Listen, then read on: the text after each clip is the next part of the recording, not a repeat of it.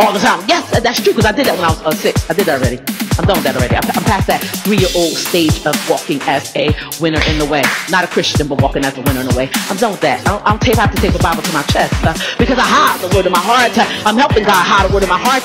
And here, because I say I'm helping him, because Psalm 119:11 says, the word of my head in my heart that I might not sin against thee. But Jeremiah tells us that God said he would write the word, write his word on the hearts of his children. Therefore, I am his children, and he has already written his word on my heart. And that's why it comes up this easy. I don't have to pick up. That's the one thing that upset those people that said they were quoting to me. Because I said, I don't have to pick up the book like you do and link it before I start talking. God said, he didn't tell me nothing about a mic. You know why? They said, come downstairs, put them, he said, I have a Bible. You know why? They said, come downstairs, put a mic on, strap it on, and start talking. And I told you guys, past, I said, every time I get up and look at the word for something to talk about, he takes me in another direction.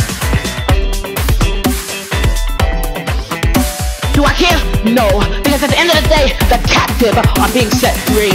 Blind eyes are being opened. People are being delivered because of my prayer life. I will never forget of this young woman that came to me on Sunday and said, thank you for coming to me, because check this out. I was with her that morning. I said, I gotta figure out a way to say this. It was Wednesday morning, I know, because I was running out to the Y. I said, I gotta figure out a way to say this. I said, I got it. I said, listen, you have to tell the young lady that you brought to church. I don't know her name, I never met her.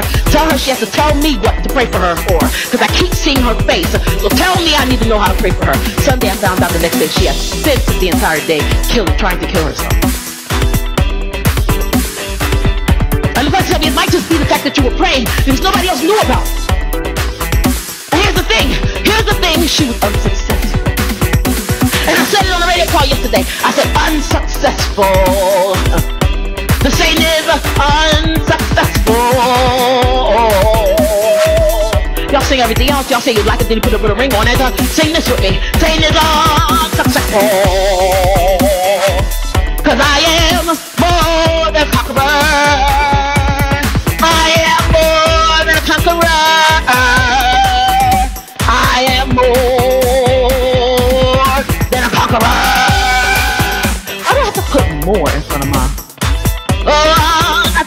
I told him, and she said, the word of the day is conqueror. So God gave me a different word for her. I said, I started talking about it. I said, no, because I said, yet I am more than a conqueror. It's based on what God has already told me. I am still more than a conqueror. But here's the thing. I said, I did the conqueror thing already. I did that last week. She said, conqueror. But yesterday was the word of the day. I said, the root word is I'm successful. I said, because I got to tell you how I was conqueror for God, and how God conquered things through me. So I told her the story. And after I got up, went up in the praise, God said the new word was unsuccessful. Unsuccessful. I'm flat because I'm growling at the floor. I'm pointing my body on an angle towards the floor because he's taking it. He's beneath me. He's not standing up. So I'm letting him know where he would be. Screaming it at his face. Successful. Sing everything else, but y'all don't want to sing. But I'll do battle. I walk in victory because I'm just walking around picking up spoils. But I'll do battle. And in my battle, God said this is how you fight. The good fight of faith, you speak to the mountain. I'm not speaking to demons because they're not on my level. I speak to the mountain. Satan is a mountain. So the more I speak to the mountain, I notice this thing. When I end up feeling the way I do it, getting sick like that, these are just demons that are tormenting me or trying to torment me. They can't torment me. They're beneath me. But these are just demons that say they're sinning after me. Go get her. But you start talking to me. She's hurting me. The battle is fought with your mouth. You know how much damage you do to his spiritual body when you attack him with your mouth. God said the battle in the spiritual realm is fought with seeds that are spoken. You speak to the mountain. That's why you have to speak to it. But you are not validated or valued in what you speak because you do not believe it. You have to believe what you're saying spiritually, naturally, and physically. I don't care what you say. Satan is under my feet. Believe it, and it is so. You shall have it. Of course, I'm going to get it for that one because I release also on this blog to people to let them know how to fight. And the best way for me to fight is how I fought yesterday. Unsuccessful.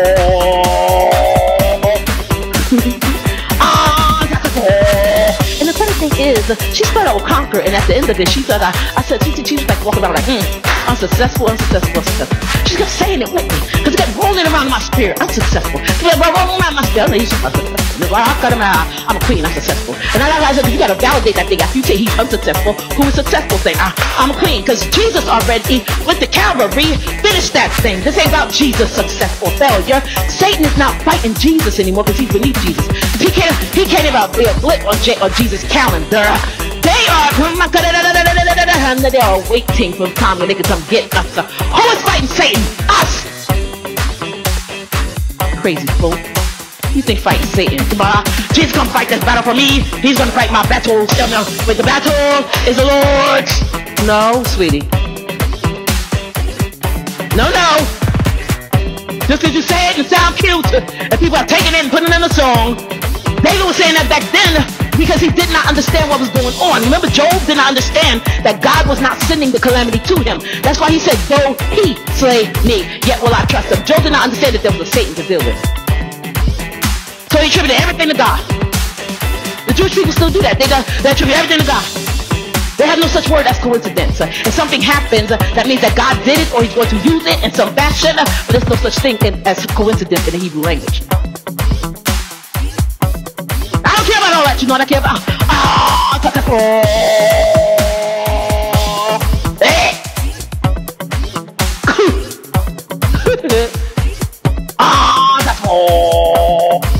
I'm one of many that are doing it. Y'all don't know how many people in Ukraine are walking around with unsuccessful Satan in their spirit. You are unsuccessful. They are praying with fire and power and authority. They don't certify anything to him, bad or good, because they know blessings of the Lord make it rich and add no sorrow to it. So at the end of the day, if all things work together for the good to them that love God, right, that makes up a blessing, and are the called according to his purpose. So all things, meaning good and bad, work together to create blessings, and the blessings of the Lord make it rich and add no sorrow to it. Everything that the enemy sends my way as bad comes out as a blessing for me and works to make me rich, and add no sorrow to it. So what do they think can he mess with it with? Hallelujah, the Bible says when the enemy comes in, like a flood, the Spirit of the Lord will lift up a standard against him. How dare you give the enemy a flood or a standard? Are you crazy? He can have a flood or a standard, he got no standards. He's not the standard. God is love. God is love. The enemy's another John, waiting to prostitute and traffic you. How can the enemy have standards? You know what you got though?